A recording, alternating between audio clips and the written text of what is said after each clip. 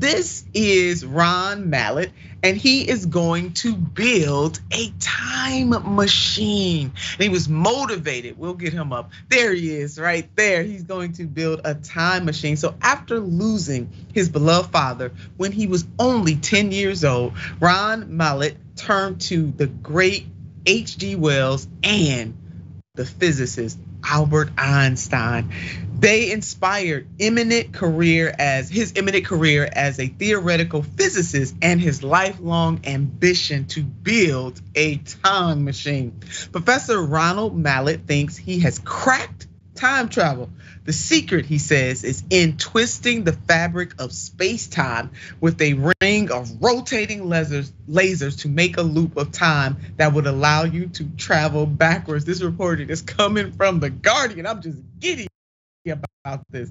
And it will take a lot more explaining and experiments. We get that. But after a half a century of work, the 77-year-old astrophysicist has got that down pat.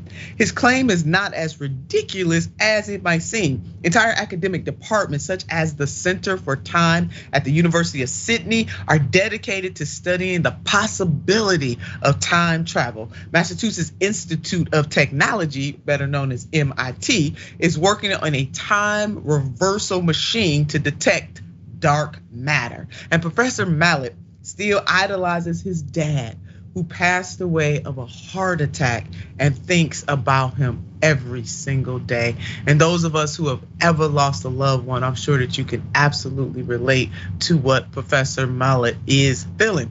I adored him. This is Professor Mallett on his father. I adored him. One of the great pleasures for me was meeting him when he got off the subway and carrying his toolbox home with him.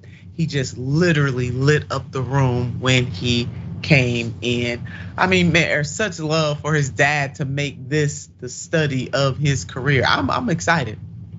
Listen, this is a beautiful thing. One, to hear about, an African American astrophysicist is one thing, but to hear that this came out of love for a black man, his father, which we don't hear a lot, and this is not normal news for us. So it is wonderful, but it's also a wonderful story for kids. How you could take fiction and belief and hard work and make it something amazing like this. So yeah, I am super dope. I love science fiction, but to see science fiction become science nonfiction because of the work of a black man is powerful to me. And as laughable that we think about time travel or trying to wrap our head around space-time bending, it is wonderful to see that it is on the cusp. The problem, though, some of the problems of America is still in the story, right? This brother had these ideas since the 80s, but was afraid to talk about them because he knew white scientists would have clowned him, white America would have clowned him, and he would have been, suicide for his work. So it's absolutely wonderful to see him stick with this work and persevere, and then, like he said, crack the code of time travel, which is mind blowing to me. Yeah, it really is. I mean, I don't know if you saw, there's a movie right now on Netflix called I'll See You Tomorrow, and it is about time travel. It was directed by the one and only Spike Lee. It is so good. So if you have not watched that, I recommend it, and I recommend it to all of our viewers. But it is about time travel, and is these high school burgeoning scientists. They're in high school, 2 black children who actually travel in time. They've created a gadget that helps them travel in time. I don't want to give too much of it away, but it is so good. So I thought about that when we were working on this segment right here. I'm just absolutely giddy about this thing. And when Professor Mallett's dad died, his world was flipped upside down. And we know that can happen, especially when a parent dies. And he was only 10 years old at the time. His family was forced to move, and the trauma of it began to sink in. One day, as Mallett and his brothers were walking around their new neighborhood to meet friends, they saw 4 white boys playing nearby and approached them to say hello. When they got closer, one of the kids spat the N word at them. No one had ever called Mallett that before. Something in him snapped, and he punched the boy until he apologized. That was the professor. He snapped. He wasn't the professor then, and he snapped. Without the funds to go straight to college, he decided to join the Air Force. After the Air Force, Professor Mallett enrolled at Pennsylvania State University and became one of the first African Americans to receive a PhD in physics.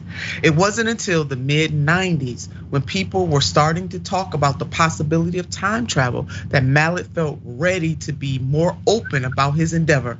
Heart problems meant he had to have angioplasty surgery, and he spent his months of recovery poring over his research. Mallett found his eureka moment in a black hole. Oh my God. So again, many thanks to The Guardian for writing such a spectacular article, and even more thanks, Mayor, to Professor Mallett for daring to dream really, really big.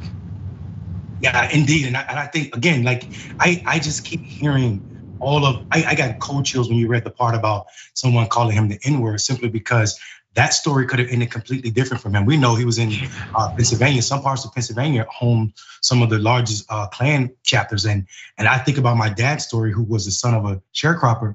That's how he got his first felony conviction, right? Some white boy called my grandmother that, and slapped her, and he responded.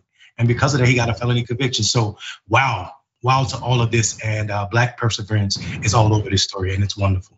Yeah, it is all over this story. We're gonna stay tuned. We're gonna keep up with Professor Mallett, baby. Great things are happening indeed.